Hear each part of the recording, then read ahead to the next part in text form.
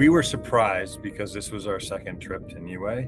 We hadn't experienced how many humpbacks would be around. You'd hear their blows right against the side of the boat, and everyone would get up and go outside to the rail and look down at them.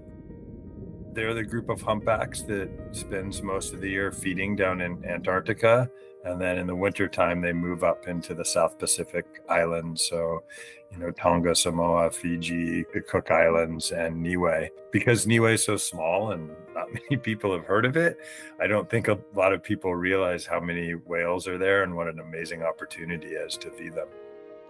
It's pretty incredible to be able to get that close to these big animals. I mean, we saw a couple calves that are only just a few weeks old, and they're just hanging really close to their moms. Their moms are teaching them how to swim, how to breathe, all the things they need to do.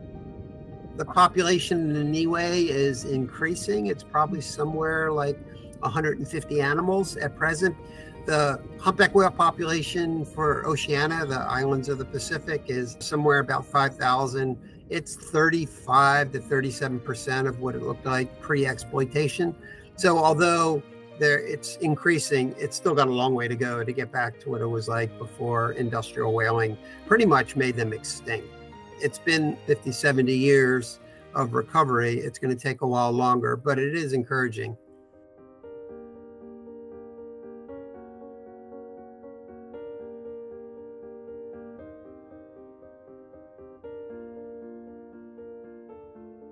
Pristine Seas has been in effect for about 15 years or so. We've done 40 plus expeditions from pole to pole and every place in between, and led to the protection of 26 large-scale marine protected areas, over 6.5 million square kilometers of some of the last wild places in the ocean. Without healthy oceans, we wouldn't be here. Half of all the oxygen we breathe comes from the ocean, protein from the sea. Tens of millions of people around the world rely on it. We're really on this mission to protect special and wild places, primarily in the Pacific Ocean over the next 5 years, for the benefit of mankind and for nature as well.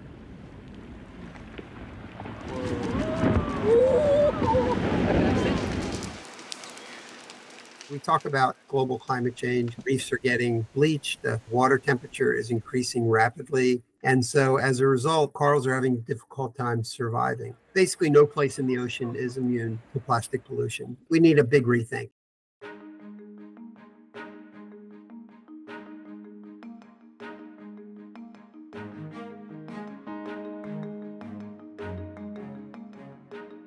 It's a small country that's not well known, that's totally reliant on local fishing for supplying their food. So there's this idea among fishermen or the fishing industry and some people that protection means you're just going to lose the ability to fish and you're going to lose access to resources, and it makes things more difficult. But over and over, the reality is restricting fishing in some locations or protecting areas actually increases the amount of fish available over time.